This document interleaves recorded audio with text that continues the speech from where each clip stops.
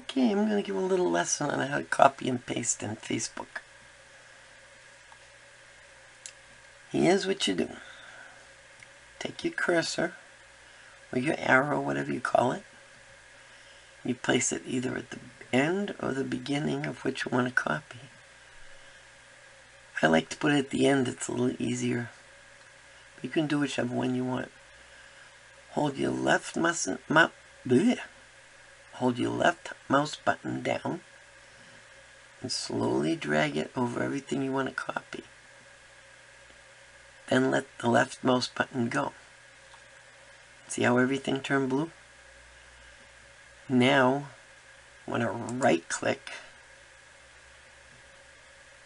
in the blue part, and this little menu comes up.